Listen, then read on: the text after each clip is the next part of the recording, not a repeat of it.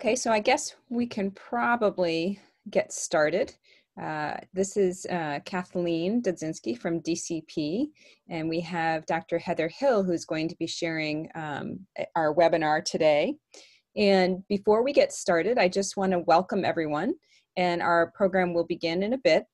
This is a reminder to let you know that, here, I'll do a quick, well, a reminder to, I was going to put video, but I think I'll keep that off.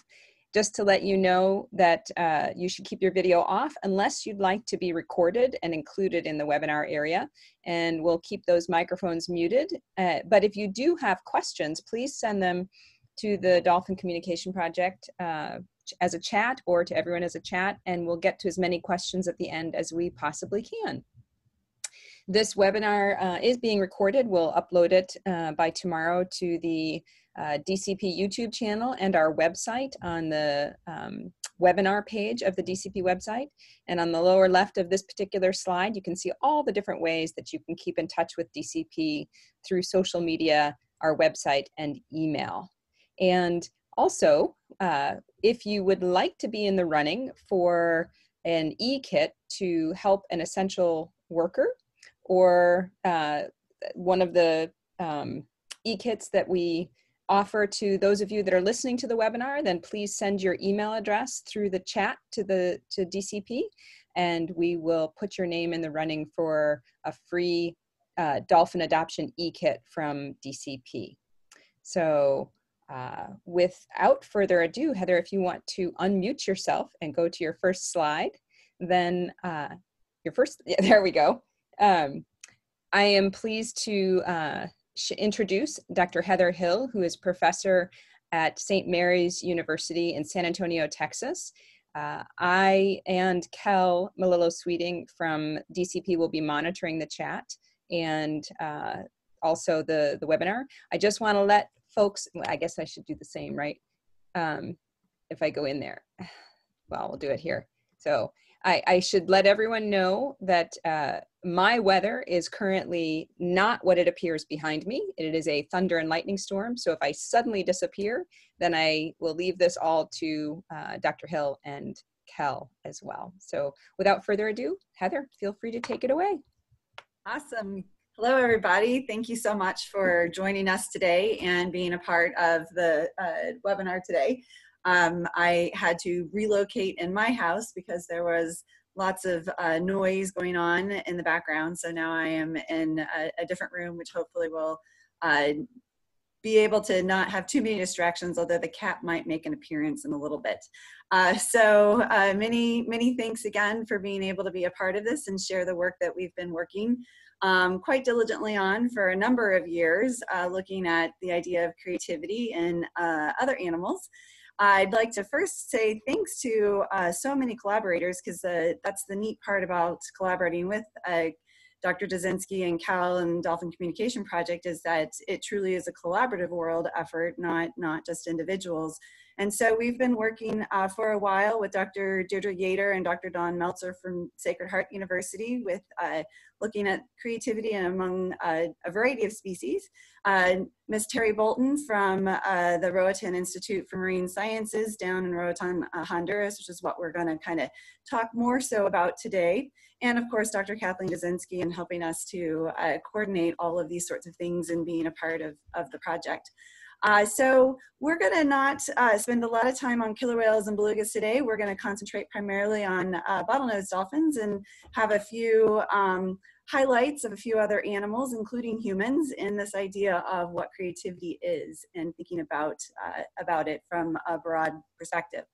My background actually is in psychology, and I'm considered an experimental psychologist, which means that I like to look at lots of questions from different viewpoints. And I particularly like to work within the developmental field and do a lot of research taking in human ideas and working them into working with animals and seeing if we can adapt that idea and look at various questions within non-human animals. And so creativity is one of those examples in which we are able to look at how we can define it and what we think about it in humans, and then start looking at it with other animals. And so one of the distinctions that we want to kind of think about when we think about creativity is that oftentimes we're considering the big C, the huge creative genius, that's unambiguous, obviously creative achievement, like Michelangelo's Sistine Chapel, thinking about some of those musicians like Mozart, being able to just, you know, the wow factor. Clearly, this is a creative experience, and definitely something unique, and not everybody can do it. But we also need to think about the little c, the creativity and the everyday experience, the fact that we can be able to create things unexpectedly, whether it is the artwork that you see that your children make on a regular basis, or you just doodling on the side of your notes when you're taking your notes for studying. So it can be in the stories that you tell, it can be in scrapbooking that you do, or even in your teaching. One of the things about being a scientist is that, yes, we think logically, but we also get to think creatively, because we have to be able to put things together in different ways. Musicians, you know, fiddling around on a guitar is a great example of one of those everyday little types of creativity. So when we start thinking about creativity from a human perspective, we often think a lot about how do you define it? How do we imagine it? What sorts of things are considered to be creative? I just finished teaching a cognitive psychology class, and we ended with the idea of creativity and the fact that if you really want to be able to answer questions or come up with more questions or different ways to approach things, like in today's world with COVID, where we're trying to really understand what to do and how to work with it, we need to have multiple forms of thinking, not just the divergent thinking that we often think about with creativity, where we're using our imagination, coming up with as many possible solutions and ideas as possible, whether or not they make sense, whether or not they're functional, whether or not we might actually be able to use them. The whole point in divergent thinking is just be crazy and wild and come up with as many brainstorming ideas as possible.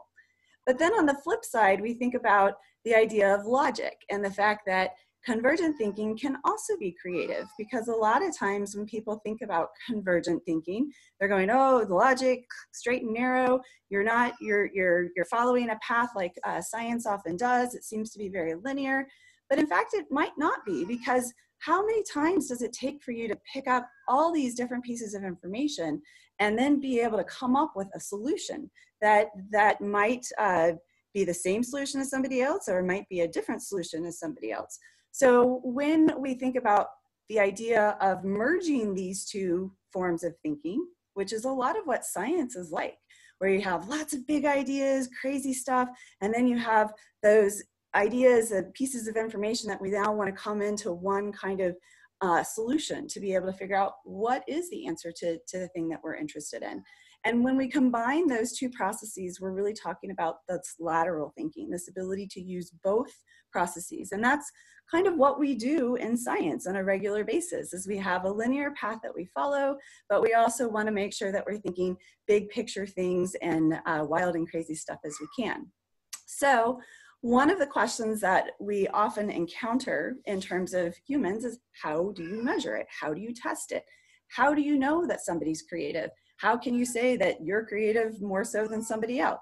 I don't consider myself a very creative person when I think about art or music, but when it comes to playing with pictures and scrapbooking, I'm a little bit more creative. When it comes to doing some science, I might be a little bit more creative than I typically would think. But we can't just randomly say, I'm creative and you're not creative. So we've created standardized testing within humans that requires your ability to kind of think about. We were at this idea of looking at how creative can you make a circle and what sorts of images you can do. And I would be kind of stuck here on this first line. A sun and a face is about as creative as I can make a circle. But some individuals are really, really thoughtful in how they do things and extremely divergent in their thinking. And they do things like creating a button out of the circle, or making a plug into an outlet, or my favorite is a person eating a banana. So these are good examples of how people can take a stimulus as simple as two curved lines that don't even make a complete circle and create all kinds of different things out of it. Another type of test that we often ask people to do is kind of what we call the brick test. So how many ways can you use a brick is basically the question. And then the idea is how many different solutions or how many different ideas can an individual come up with? So when we start thinking about the Torrance test of creative thinking, trying to get some of the stuff off the screen, but it is one of the standardized tests that's been pulled into working with children and adults, humans, for a very, very long time, since the 70s. I guess that's a very long time. That makes me kind of old. Anyway, when we start thinking about how many different ways can we use a brick? Can we use a brick to build a wall? Can we use a brick to build a house? Can we use a brick as a flower pot? Can we use a brick to hold down a tarp? So I tend to think of bricks as functional. But how many different ways we can think about how to use an item or how to use something or how to create an image out of a circle is one of the things that we call fluency. So the Torrance test of creative thinking gives things like the prompts that you saw on the screen before, and then it asks different questions about the items or the products that are created by the people. And one of those ways that it can begin to assess creative thinking is how many different solutions can you come up with? It doesn't matter if they're good, it doesn't matter if they're bad, it doesn't matter if they're completely unrealistic or completely realistic. What matters is how many is produced. And that's what we call fluency. Now the Torrance tests also look at things that are created by individuals in another way. And that other way of measuring it is something that they call flexibility. So if we think back to our brick example, where I might say a brick can be used to build a wall or a brick can be used to build a house, those are kind of the same sort of category of what a brick can be used for, to build something. But if I'm using a brick as a holder for something, whether it's a flour or soil or food, that might be a different category, and that might suggest different way of thinking about a brick, and my flexibility score would be a little bit different. But I can also think about a behavior based on, or a response based on how unique it is. How different is it? How atypical is it? So there's lots of ways to think about originality. So some people might choose to use a brick as a weapon. That would be hurtful, but you could potentially use a brick as a weapon, or you could use a brick to create an artistic structure. We actually have an image of a volleyball outside on our patio right now, made out of bricks that my husband put together for my daughter for her birthday a few years ago. That's kind of sad. It's a few years ago. It's been there on the patio for a really long time, but we really love the fact that he can create art out of the bricks that he uses. So the ability to use an item in a unique way that most people wouldn't normally do would be considered originality. The final aspect of the Torrance test that they are often utilizing to try to evaluate this creativity is what we call elaboration. And this is like how much detail you choose to demonstrate. So going back to that brick example, maybe I choose to use a brick to represent the headstone for my pet. And if I add my pet's name, so we just recently lost our 16-and-a-half-year-old dog, Belle. So I might choose to take a brick and put Belle's name on it and put some flowers around it. And if I say I've created a headstone for my dog Belle, then I've elaborated on more than just the brick itself. Or if you see down there at the bottom of your screen, maybe you would choose to create a yellow brick road out of bricks, and we can add all of the characters from the Wizard of Oz. And now I have elaborated on more than just what a brick is as an item, but being used to take a group of people to some place pretty cool, like the City of Oz. So when we start thinking about creativity and looking at this in younger children, and the fact that sometimes creativity may in some part be related to your experiences. It may be related to how much you know, your vocabulary, the things that you've seen over life. But we also know that, you know, young children are extremely creative. It really reminds me of the fact that, you know, Jean Piaget was a developmental psychologist, and he, you know, learned everything that he learned about different aspects of cognition just from his own 3 kids. From the very beginning that they were born and the years that he followed them, he called them little scientists, because they were willing to test things, because they were willing to try out new things, because they looked at different at the world really differently than what we do as adults or what we do as teenagers. So can we assess creativity in children who don't have a very wide vocabulary? Maybe they don't understand big words. So we see an image here of a couple of preschoolers engaging in different kinds of motor movements with their hands. They're raising their hands, they're rolling their hands, and the two adults are trying to show the girls what to do maybe, and then hopefully the girls will expand on that. One of the neat things that we've discovered though about creativity is that while there is probably an innate component to creativity, some people just innately are more creative than others, it is something that we can train. It's something that we can teach. It's something that we can encourage individuals to do more of. Unfortunately, those individuals have to work sometimes a little harder, and sometimes you just need the right motivation, you need the right incentive. So we can actually increase creativity in children, elementary children, adolescents, adults, simply by providing them with positive feedback, or giving them a star, or saying great job, or being able to encourage them more frequently, and we see more opportunities for creativity. The downside of it is, if you take that reward away, the creativity begins to drop. It doesn't seem to hold or transfer to other situations. So that's one of those aspects that we're really trying to understand about what leads some individuals to maintain that creativity versus others saying, I'm good enough with my happy face or my sun for my circle. So that's part of what we're interested in when we talk about animals, is how creative are animals? And why is it important? Why do we care about creativity? In the human world, when we think about creativity, we think about a lot of times the artists and the musicians, and the fact that they can create this beautiful experience just almost magically. But we also want to think about the folks that are working in the world of business, and the folks that are doing the science, because being able to come up with, maybe out of the crazy box solutions gets us to places like the moon. It gets us to places into space, to be able to look at things that are so far away that we couldn't even imagine that they were there until we started thinking about it. So, being able to be flexible in your thinking, being able to be elaborative and detailed in your thinking, being original in your thinking really may play a role in your ability to survive, in your ability to solve problems. And that's part of the reason why we're interested in looking at creativity in animals, is that when we start thinking about the fact that they can come up with potentially novel solutions or can adapt to changes in their environment, these are things that we're particularly curious about, but we have to figure out how to measure it.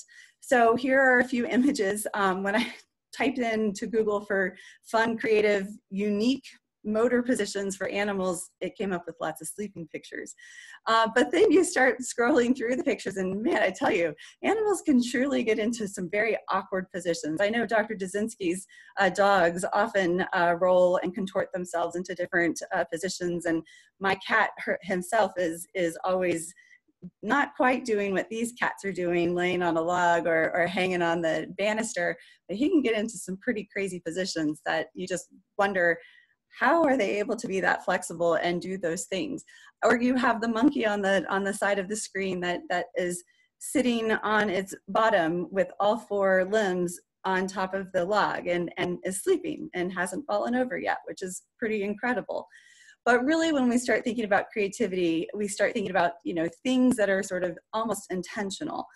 So we have the bowerbird who creates the bowers, and you see all the blue string that's around that bower. And what bowerbirds do is they create, male bowerbirds create these really beautiful, elaborate, creative bowers to bring the females over and to encourage the females to come visit them. And the better bowers are the ones that are more creative. They have shinier objects, they have pretty colorful objects, they have a lot of different things around them. And who cares about the bower being well constructed as long as it looks pretty? That seems to be one of the key things for the bowerbirds. And how does that translate into survival for these birds?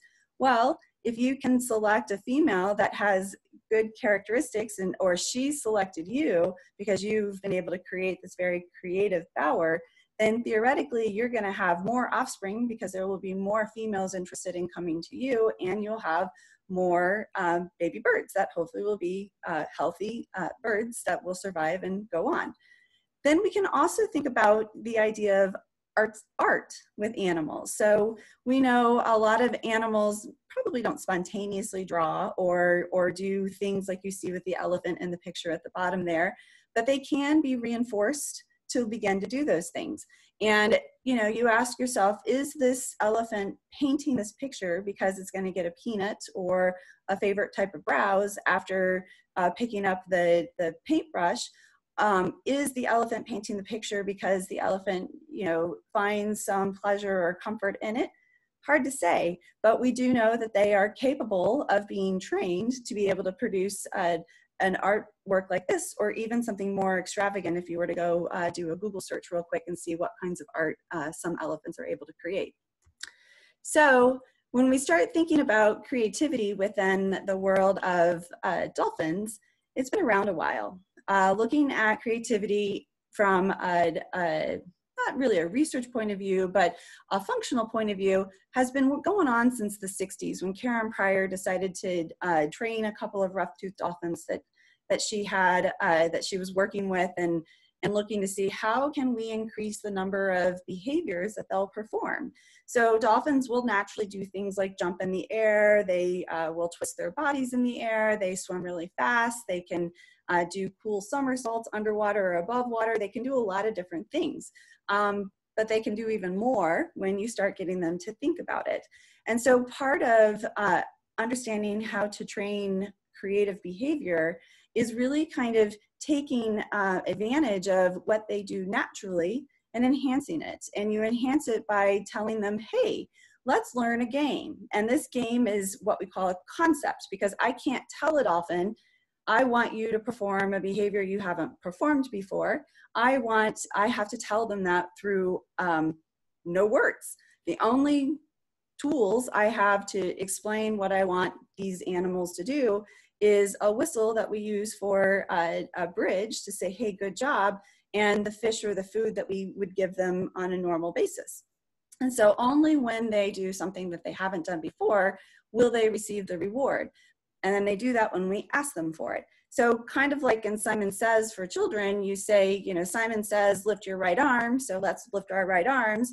Simon told us to do that, but maybe Simon says, hey, do something you haven't done before. And so somebody may stand there and go, how about shake my head back and forth? Okay, great, that's a good job. So this is what we try to do with animals without any kind of human words to be able to tell them what it is we're looking for. So Karen Pryor and her team were able to train a couple of rough-toothed dolphins to be able to create truly novel behaviors, which is like super, super hard, because when you ask them just to do something, a lot of times they can come up with something they've done before. But to really get them to understand in their head, it can't just be what I've done before. It's got to be something I've never done before. It has to be completely original. That was pretty tough for her animals to figure out, but they did. And they were able to increase the number of behaviors they've had in their repertoire that they were working with. So we've since applied this to lots of other animals. We've done it with sea lions. We've done it with different bottlenose dolphins. We've worked with dogs. Karen Pryor came up, I think it was Karen Pryor came up with this idea of 101 things to do with a box that you can give to a dog. My cat likes to sleep in the box. My dogs, when I had my dogs, they like to eat the boxes. And sometimes they would put their toys in the boxes. So they would do different things, but this is something that we could either ask them to do on their own with no treats, or we could encourage them to do it by adding treats each time they did something different with a box. So sea lions, when they were tested back in the late 70s, early 80s, they had this opportunity to just produce any behavior. It didn't have to be completely new like the dolphins. They were able just to produce whatever they had not produced before.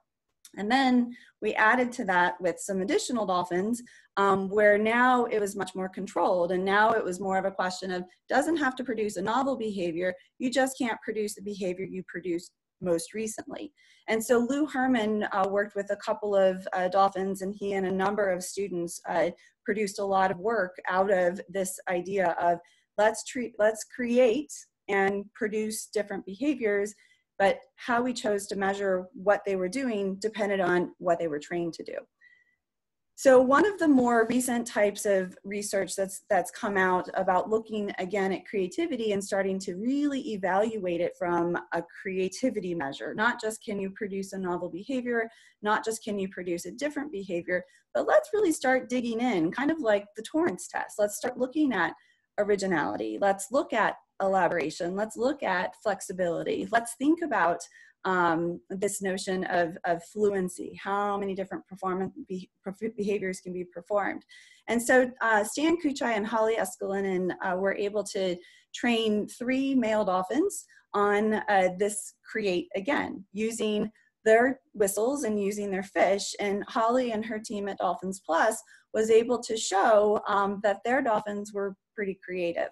So I'm going to start with this video.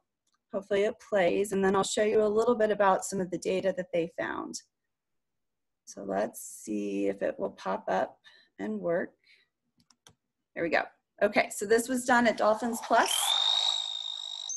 with Holly Escalinen and Stan Kuchai.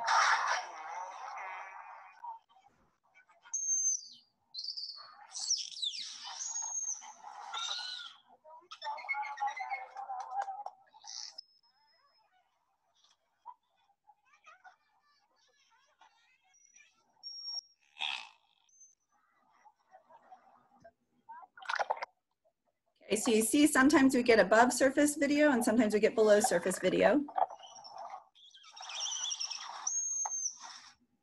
So hopefully you were able to hear a lot of the sounds that the dolphin was making, in addition to seeing a lot of the behaviors that he was showing off.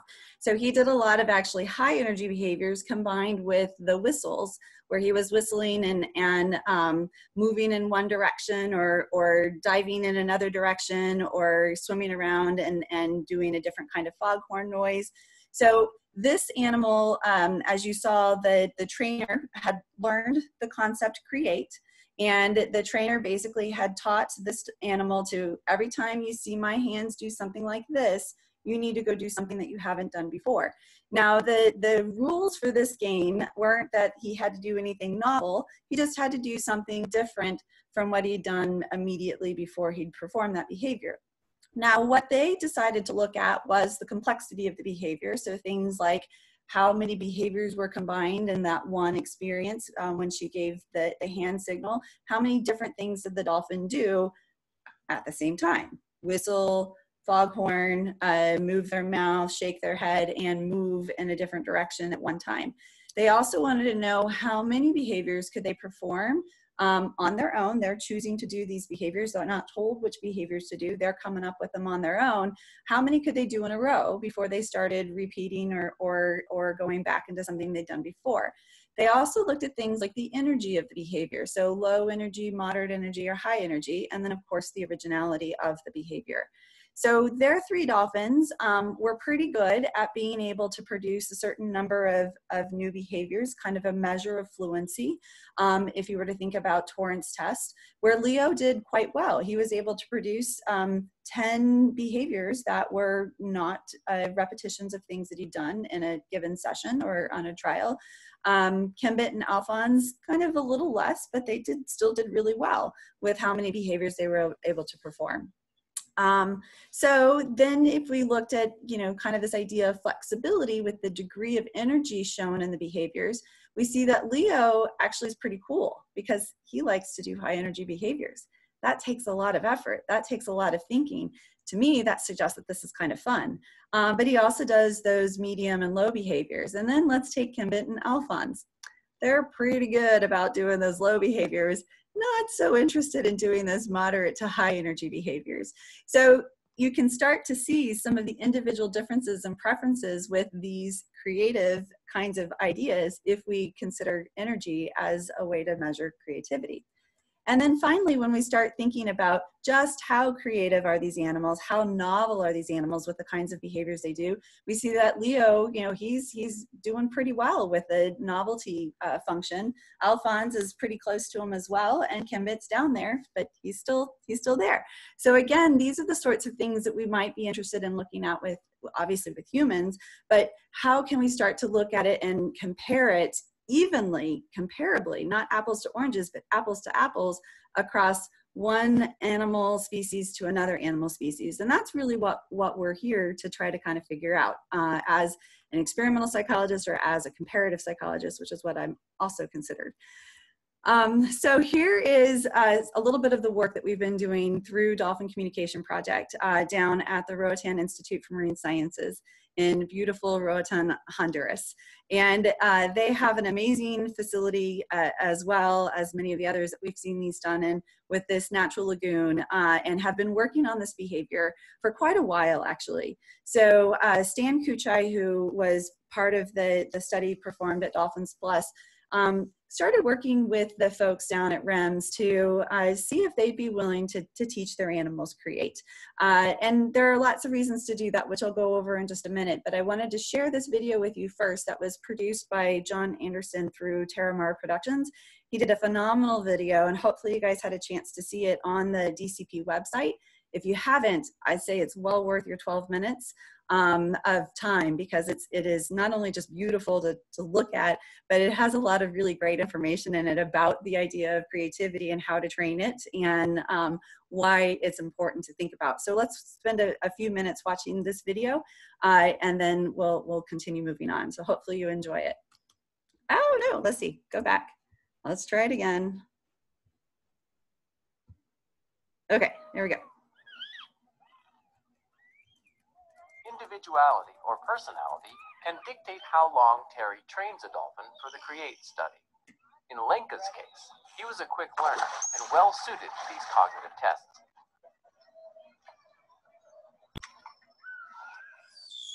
Hold on now. Lenka understands that Terry's hand signal, or SD, with palms up and thumbs and pointer finger touching, means that Terry is asking him to choose any behavior that he wants. As long as each sequential behavior Lenka offers is different, he'll get a fish. The scale of difference between behaviors allows for fewer or more fish per behavior.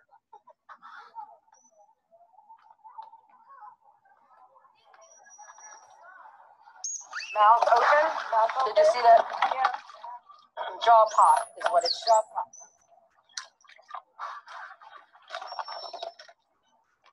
Silly. I reinforce more heavily the more different the behavior is. If they sink down to the bottom and open their mouth, or sink to the bottom and blow bubbles, and the next behavior is an aerial, they're going to get a magnitude of reinforcement for that. Versus doing one vocal and then the next time doing just a different vocal. They'll still get rewarded because it's different, and they have to know that it's different, but it's still a vocal. The 4 humans involved in this research only play an observational role. Lenka, the dolphin, plays the key role. He chooses what he wants to do, a leap, a vocal, or a sing. What Lenka chooses to do and how he does it is a measure of his innovation, his creativity. Instead of us always commanding them to do something, it's us giving them the chance to choose to do something. And that's why it's so fun, and that's why I think they never leave and they don't get bored, because they get the choice. And I'm finding that that's really important to these guys, as we found in their social setting. They want to choose who they hang out with. They don't always want to be paired up with the same animal. So choice is important to them. So I think that's why they like this type of training so much, because they get to choose. Good boy. Okay, so that what would you call that, Terry? A vertical sink with a rollover. Vertical sink rollover. The applications for the results of this study are twofold. Historically, nonverbal children are often overlooked or viewed as not smart because intelligence tests don't often focus on nonverbal behaviors or responses. But if trainers can teach animals to show us how innovative they can be just by asking them to do something new, and scientists can present those responses as a tool to understanding cognitive function, then we may be able to apply this approach to better understanding the cognitive abilities of children, who develop along a different path than typically expected. For wild populations, this research will offer insight into how dolphins might adapt to unpredictable situations or environments, and not only survive, but thrive.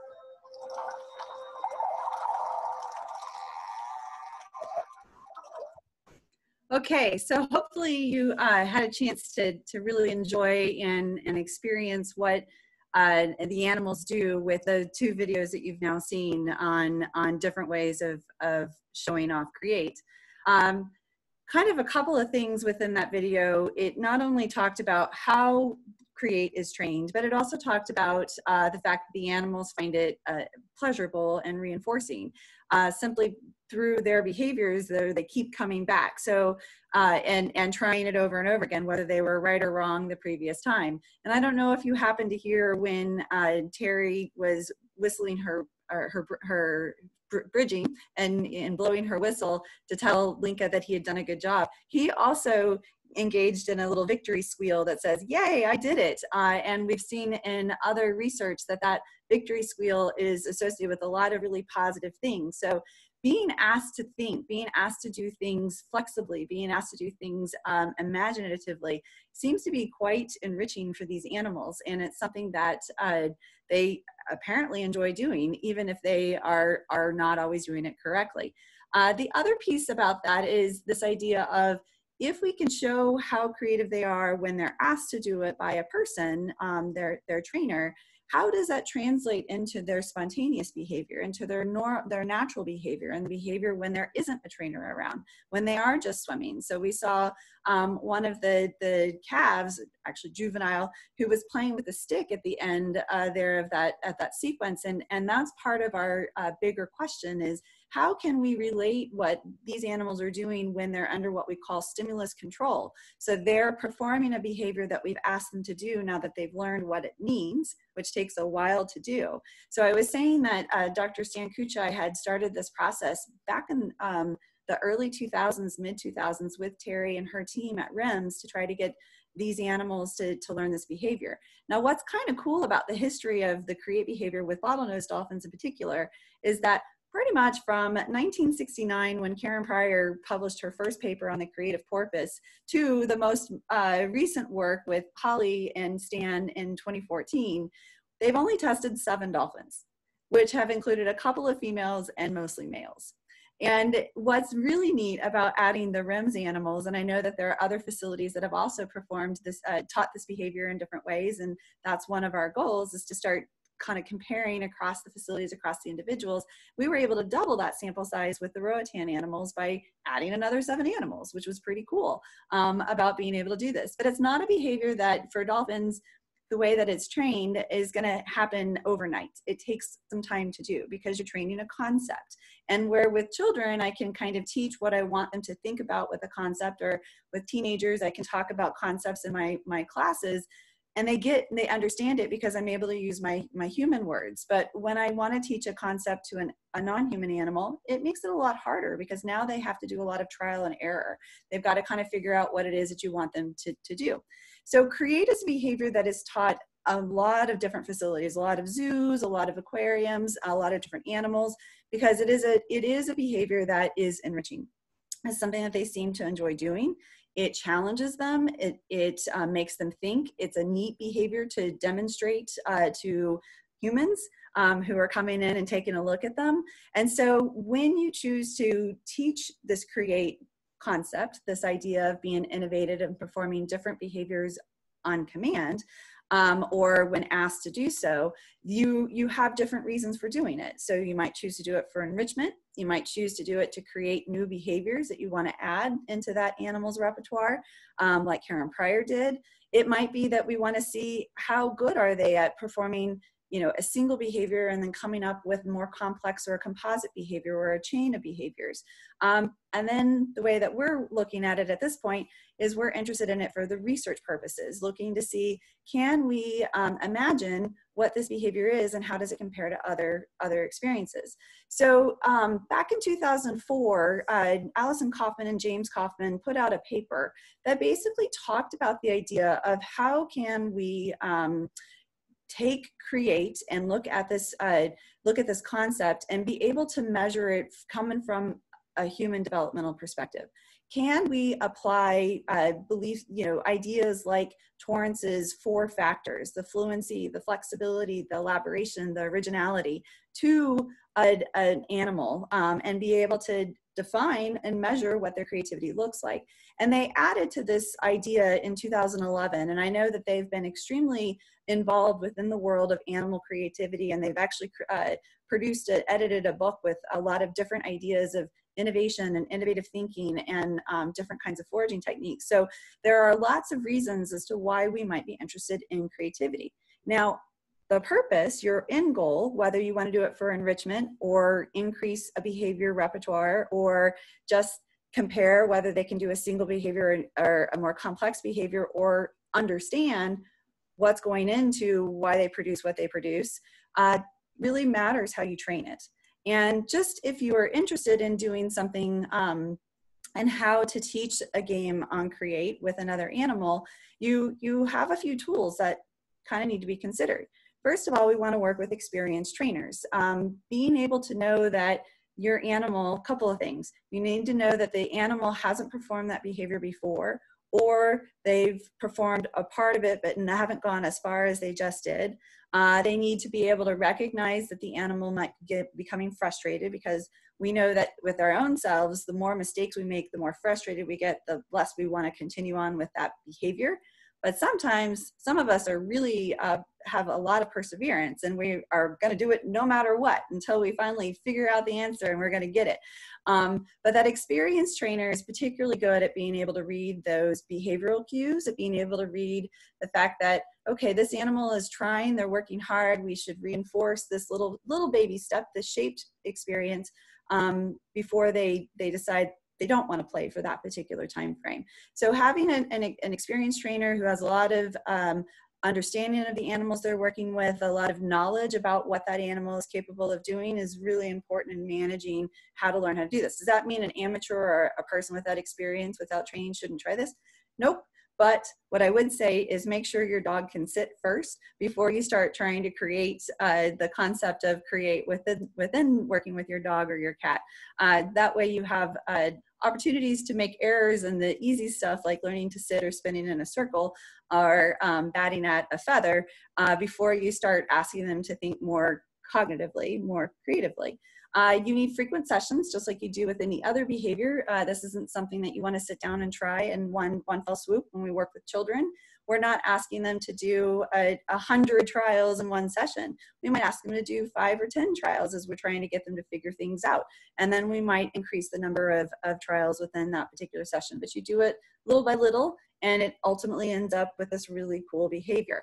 And we also need to recognize, just like in humans, not all animals are great fits for this particular behavior, because it requires them to be energetic. It requires them to think and try different stuff. Curiosity really plays a role, and that was something that, Stan Kuchai really pushed a whole lot when he started thinking about the importance of play and Piaget, and the idea that, children are little scientists, animals can be scientists in the sense that they're curious and they want to try different stuff, and that they just are generally playful. I think about a game that I play in one of my classes that basically utilizes these skill sets that you would do for dolphin training or dog training, and it's called the training game. And I basically give the rules, and I say, the only piece of information you're going to get from me is the word good, or sometimes you use a clicker, and I click it when the individual who is volunteering to be trained to perform a behavior. Now, I try to train them just like I train an animal, where I have no words. I can't tell them anything about what it is that I'm looking for.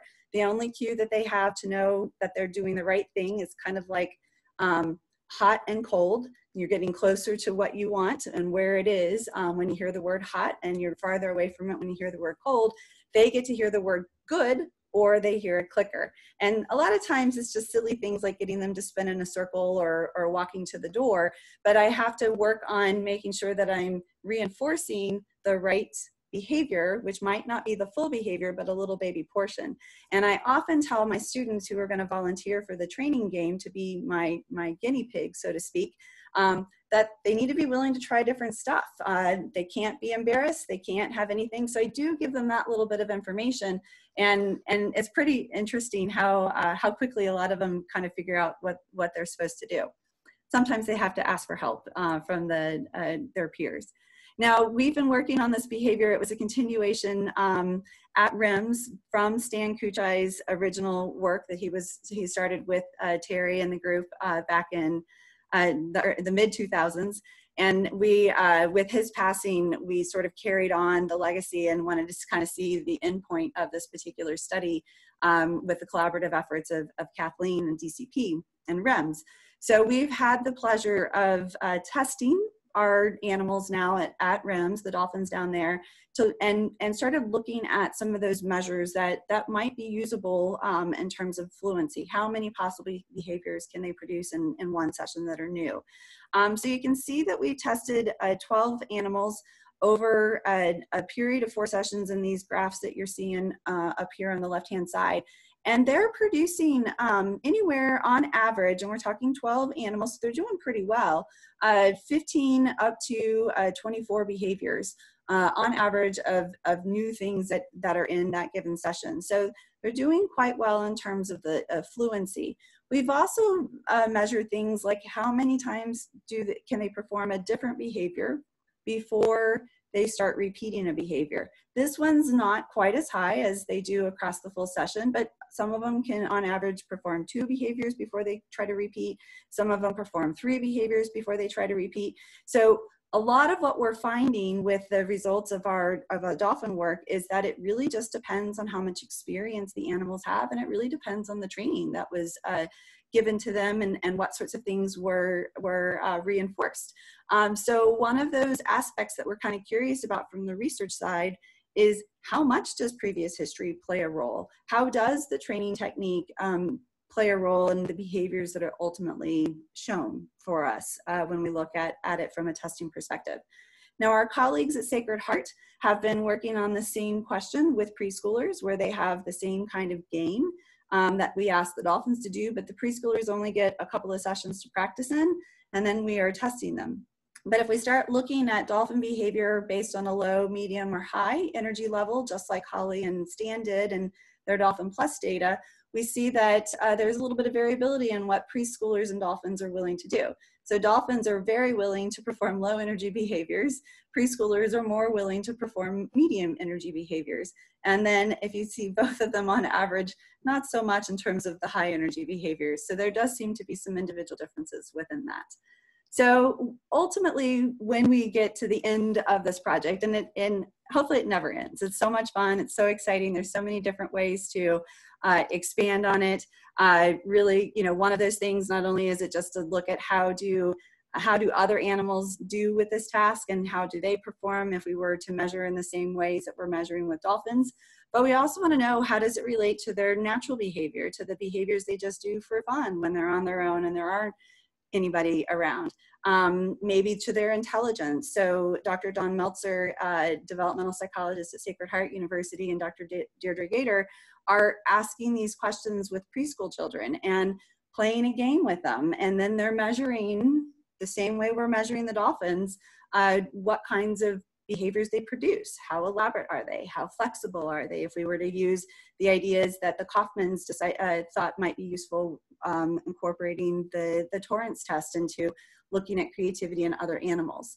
And then our colleague, Dr. Lauren Highfill at Eckerd College, has also expanded on this study and started pulling in dogs. And what's really neat about the dog research is that she's doing it with citizens, part of the citizen science movement that we've seen a lot of within the scientific community. So she has a Facebook page called The Creative Canine, where she has put out the idea that anybody that has a dog that likes to train their dogs and wants to train their dog on Create, come join her study, and you show us the progress of your animal as they are learning this behavior.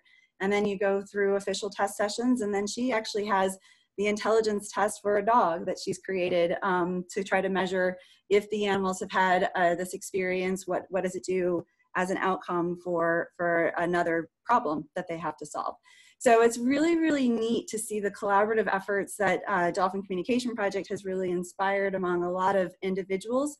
Stan Kuchai, my mentor, really kind of got us all going on all of these sorts of things. And it's just awesome to be able to compare the kinds of behaviors that you think, wow, how do you measure creativity in humans? And now we're going to start thinking about it in other animals.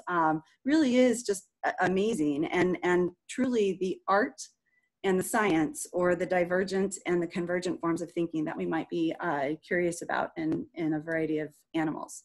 So with that, I'd like to say thank you all for your attention and your willingness to get through the snafu of our, apparently my system falling down. And if there's questions, I think that they've got a plan for how to answer those. Well, thank you, Heather. I appreciate that. And as you talked about the creative canine from Lauren, I did enter Dixie and Baloo, our beagles, into the creative canine. I am loath to admit that I had to withdraw them because of my schedule and I couldn't do the programs consistently, although it was quite entertaining in that Dixie got the concept and started giving me new behaviors up to about 4 or 5 before she'd look at me for a hint. And Baloo only rarely got beyond her excitement to that she was getting a treat to do something new in that respect. So I'm going to put my video on. We do have a couple of questions. We had a question that I was able to write down from the pre-session, and Eric was asking, could you have a free time period at the end of a training session and reward the dolphins who come up with the best performance in a way to reward creativity? So I thought maybe you could comment on that. Yeah, that's a really great idea. It'd be another variation, I think, of what we could, encourage them to do. So if I understand the question right, it sounds like you do a create session and then you have a free period and you look to see what are the animals doing for the next 10 minutes in terms of the actions. Yeah, absolutely. That would be a really great way to begin to measure creativity as it was immediately influenced or behaviors that are performed as it was immediately influenced by a session like that. Yeah, that's awesome. Great idea. And I thought that just for my addition to that is, I thought that would be interesting to then inform how we study the behavior of the wild dolphins that we record video of, because the whole idea behind looking at creativity with the dolphins at RIMS also allows us to potentially look at how we might be able to measure creativity among animals that we're just simply watching, that we're not asking to do anything, which I thought would be pretty cool. Yeah, absolutely. I mean, obviously that's the big picture question is, how would you take something under, very controlled circumstances and then apply it into that real big system where we're just simply observing. We're just a member of that. And I think that's really where it would be fascinating. I think there was a recent study that's looking at personality in wild dolphins based on their behaviors, a variety of behaviors like foraging and those sorts of things. So definitely that would be great. Very cool. Well, I think Cal had a couple of questions that came into her that she wanted to ask. And so I'll save my last one if we have time for after that. Okay. So one question that came in is kind of a broad thing and specific to you. But what would you say the most surprising either result or the most challenging thing in setting up this work with measuring creativity in dolphins? Oh, those are two very, very big questions. I think the most surprising thing, and although it probably isn't that surprising when you start thinking about it, the most surprising thing is the variability that you see in the animals based on the experiences that they've had. So you're theoretically training each animal the same way, but they receive it very differently. And the behaviors that are produced are just are pretty crazy. So like down there in the image below, this dolphin decided that his creative behavior was to come target on somebody, and as we were deciding, is that a creative behavior? Well, it's a different behavior, and it's something that he hasn't done before, and it's truly a novel behavior. So I think in the first question, the surprising thing for me really has just been, the variability and the just truly incredible innovation that these animals are capable of doing. And then in terms of, the setting up of the studies and stuff, coordination. I mean, that's bottom line is coordination and patience, I think, are the two big key things with working with research in settings with animals that require a lot of training.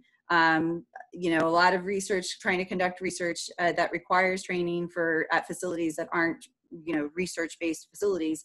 You have to have a lot of patience. And so you have to recognize that this isn't we may develop a study that we say, oh, and the best case scenario should take us 6 months, but really it may take 10 years, like it is in the case that we're seeing at the end of this thing. So, but that's awesome, because that means I can come down and go to Roatan or go to other facilities and spend lots of quality time with some really great people and animals. Thank you. This question, I'm going to kind of merge some of my thoughts into an audience question. So one, I find it very helpful when descriptions about non-human animals can be kind of put into human terms and given a human example. And I think that helps us learn and imagine and be able to relate to the study of the non-human animals. But do you find that is ultimately helpful to be comparing the dolphins to humans? Or do you think sometimes that actually makes the research harder because it's in the human box? That's a really, really great question. So, so the big term for all of that is sort of this anthropocentric, anthropomorphic idea. And, I come at it both ways. The coming at it from a human perspective allows us to be able to begin the imaginative process of understanding what could we be asking the animals, potentially. But then we have to remember that they aren't humans. They have evolved in a different environment. They have different environmental pressures. They have different problems that they have to solve in their natural habitats. And so at that point, we need to take our human perspective out and do our best to do what actually humans are really good at, which is perspective taking and theory of mind kinds of stuff, and try to put ourselves into their heads and to recognize what their world is like. A dolphin's world is very different from a human world. It's very different from a primate world. They're living in a three-dimensional world that upside down is right side up. And that's a completely foreign concept for us. And they can see things through echolocation that most of us, can't. We have to rely on vision to be able to see our world and to experience things. So I think when we start looking at that comparative psychology approach, yeah, you need, a lot of times we do need to come at it from what we're most familiar with, which is ourselves. But then we need to remember, okay, that's given us maybe the guidelines to start with, but then we need to make sure we remind ourselves to put it back into their perspective, which is those big questions. So yes, great, these animals can learn to perform a creative behavior on command that a human has asked them to do. How does that translate into their normal world? Does it change their creativity in terms of how they forage? One of the things that I wanted to mention earlier, now I'm going to mention it because I got 2 seconds. When we start thinking about the different foraging techniques that dolphins do in different areas of the world, whether it's a killer whale or a bottlenose dolphin or a spotted dolphin, they do things that are crazy, like pulling sponges off the floor to cover their rostrums so that they don't, their rostrums don't get beat up when they're searching around for the types of food that they like to eat, or maybe even putting a conch shell over their rostrum and carrying that around to keep things, kind of safe over here as they're looking for their food. Killer whales will beach themselves, which is not a really smart thing to do for a very large animal, but apparently it's an effective technique for some of the animals. They're able to pull down sea lions, penguins, and seals without harming themselves in the process. But that's not something every killer whale does. It's not something that every killer whale population does, but it's something that they figured out how to do. And they repeat it, which Sometimes it looks like they're not doing it for the food purposes. They're doing it because maybe fun. So I think that's a really great question, and very, very important for us to always think about when we're doing any kind of comparative work. The human perspective really gives you that baseline to begin to start asking those questions. But I think we can get really interesting and creative if we start looking at it from the animal's perspective as best as we can. Thank you so much for that. We have one more question if we have time, and hopefully I'll get this one right. I think this listener is wondering if we know anything about trauma, emotional or mental psychological trauma in dolphins, and whether or not they can kind of carry any past fears or experiences. And so I think that's part A. Do we even know about that? And then part B, do you see that potentially influencing individual dolphins' interest in participating in these research studies? That's a really interesting question. I think to answer the first part, do we understand and recognize, or can we measure trauma within a species like this? I don't know. I mean, we have attempted, I think there have been times in which we're attempting to understand potentially their behaviors that they might show if they're under stress. But like many animals, they often hide those, any kind of stress or experiences that they might have had in the past, because that's not a safe thing to show as a weakness if you're looking at it from an evolutionary perspective or an ecological perspective. So, you know, could we understand if these animals had a past experience that potentially could be traumatic and could affect their interaction with the trainer? Well, sure. I mean, if we think about it, like with dogs, you know, dogs that have been abused because, you know, by a person, because they will show specific fears to individuals of that type of person. And if it's a large enough fear, it may be broadly generalized to all people. So we would be looking for behaviors sort of like that. But in my experience, you know, I think it's an individual by individual basis. And in my experience, the majority of the animals that I've worked with, to me, haven't shown any kind of expression of past traumas. Would that affect the kind of research that we are doing if we ask them to do it? Well, of course it would, because it would suggest that they wouldn't want to participate. They wouldn't come over and engage in the interactions. And I think that's one of the things that Terry really made an excellent point, and I think also seen in the Dolphins Plus video. These animals have the freedom to leave you. You're not holding them like your children. You can't force them to go from this location to this location. They aren't like dogs in some cases where you can pick them up and carry them around and do what you want with them. They can leave. They don't have to come back. They don't have to do those things. And I think that's particularly important in any of this stuff, is the opportunity for choice and the opportunity for being able to do that. And I think if anything, if an animal refused to come, is that because of a trauma? Maybe. Is it because the current social circumstances are suggesting don't want to be there? That's possible too.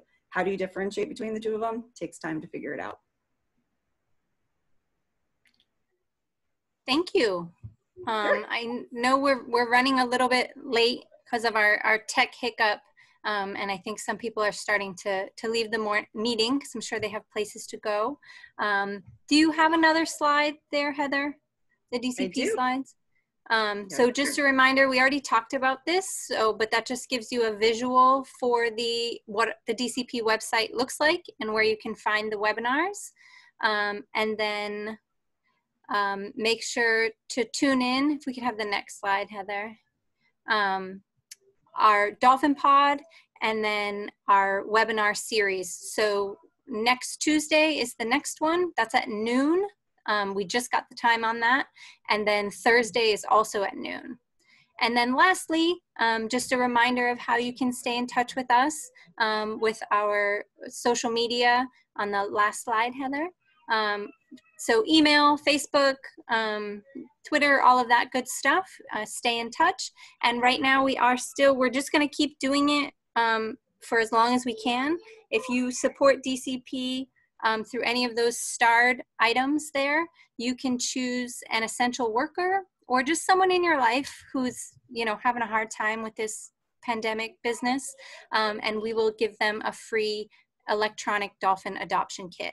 And then of course your support helps allow us to keep these things, webinars and such, free for you to listen to. So thank you for your support. Dr. Hill, thank you so much for leading today's talk and being flexible and willing to roll with technology.